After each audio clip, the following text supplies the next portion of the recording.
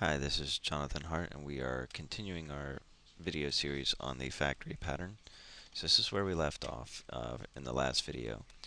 We modified main to take in an input uh, from the user and then evaluate its input and create our vehicle, and then we check the vehicle to see if it's null, and if it's null it goes, otherwise give a snide comment, walk.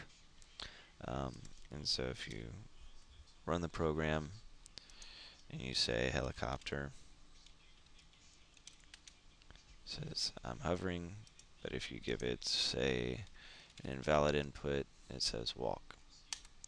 So the factory pattern is going to relieve the duty of all of this creation logic and put it into another object.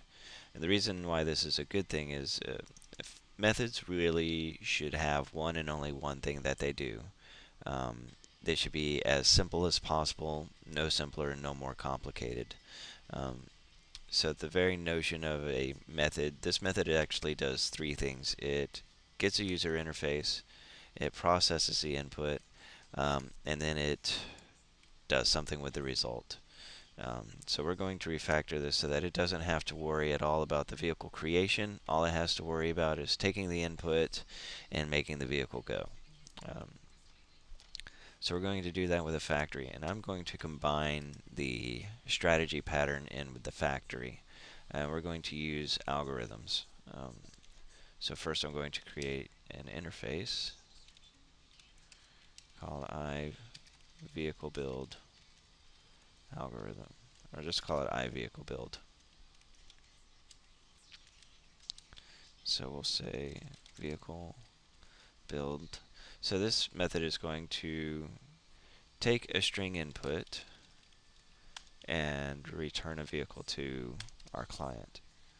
Um, we're also going to have an algorithm. Call this vehicle build algorithm.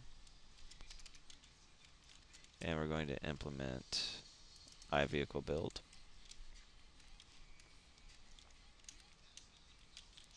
So we'll say public vehicle build.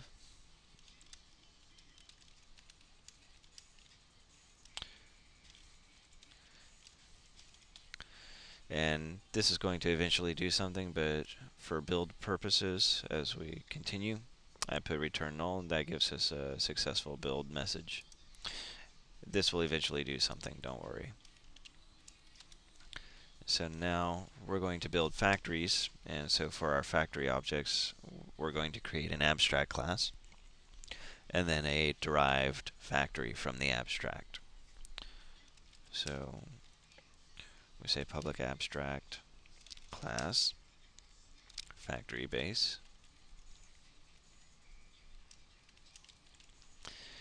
and the base is going to also implement the same interface as our algorithms.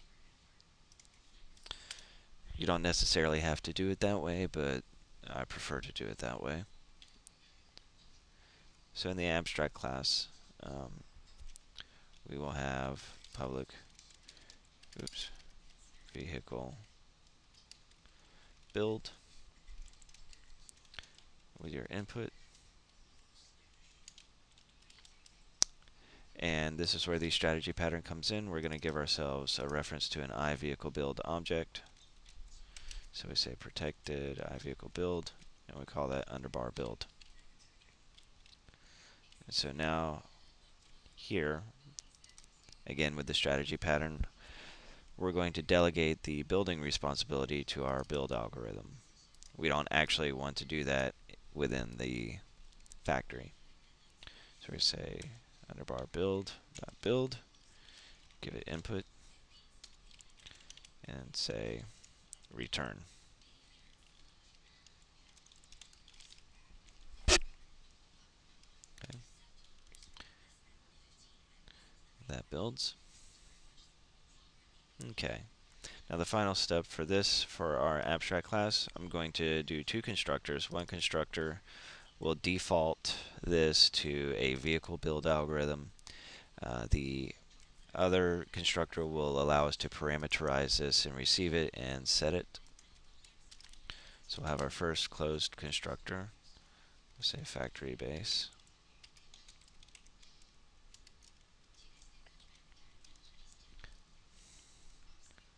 And say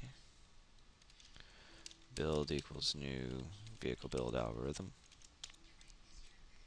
So that's closed off. So if we just don't pass any parameters, it defaults to the vehicle build algorithm. The other constructor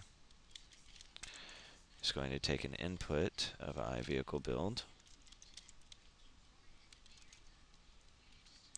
and set our internal build algorithm to that parameter.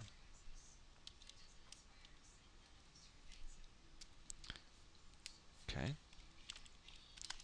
Now we've got a good base class for any vehicle factories that we want to build. So let's build one. We'll say public class vehicle factory.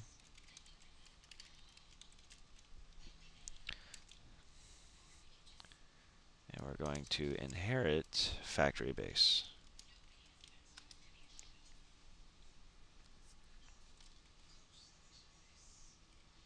Now notice that we've already got our build method in the abstract. We've got a constructor here. So that should be good. I don't think we're going to need anything else. But don't hold me to that. We might discover we need something.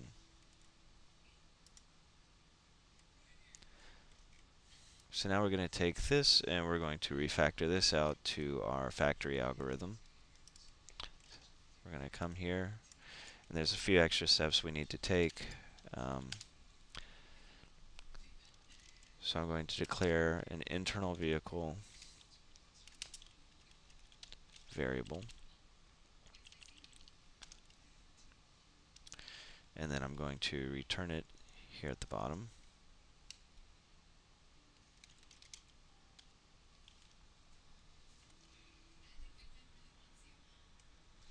So now when we create a vehicle factory and we call build, it's going to delegate to our iVehicle build object. Currently we only have one iVehicle build algorithm. And it's going to come in, it's going to declare this variable, try to set it based on an input. Hopefully the input is valid, and return whatever the result is. So in our main class, we're going to rearrange things just a little bit. We're going to get our input and set vehicle. And we're going to do some nifty refactoring tricks here. So we'll put vehicle there. And up here, we're going to declare our factory.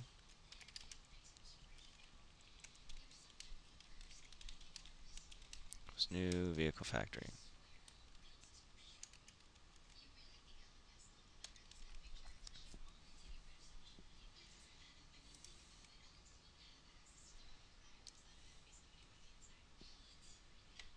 Okay, so we have some warnings. Now this is where we're going to use the factory right here. Instead of setting this to null, we now say factory build and give it the input. Now the warnings go away. And so now notice that the responsibility of creating the object is completely removed from our method. It's done by the factory. And so let's give this a shot and see what happens. We say car. It says, look, while I'm driving. So it's working. We'll set a breakpoint just so we can watch it in action. So this time we'll say jet. And we'll come in. Now see, it goes straight to the factory base. We have absolutely nothing in our vehicle factory. Everything is declared in the base. We're defaulting to the vehicle build algorithm. So it comes here to the vehicle build algorithm. We declare our vehicle, goes straight to jet, and returns. And we go. And of course the same thing if we get a null back, it says walk. Um, in the next video, I'm going to take everything a step further. So, thank you for watching. We'll see you in the next video.